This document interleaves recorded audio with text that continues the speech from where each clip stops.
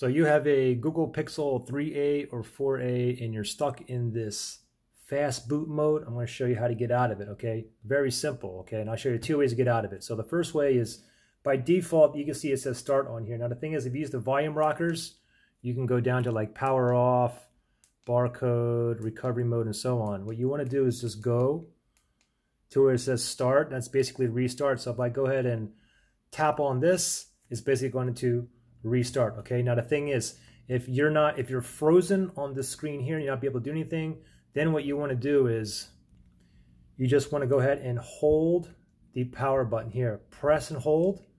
Do not let go until you see a Google logo appear. So I'm still holding on this button here. I'm not going to let go. Still holding. Still holding. Still holding, waiting for that Google logo to appear, and there it is, and go ahead and let go. Now the thing is, like, a lot of you guys are probably asking like how you got into it.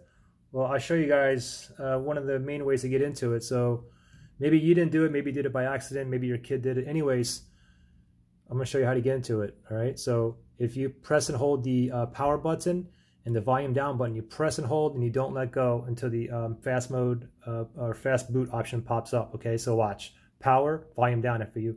Press and hold both buttons. Do not let go. Just continue to hold. Just keep on holding. I'm still holding here. Still holding.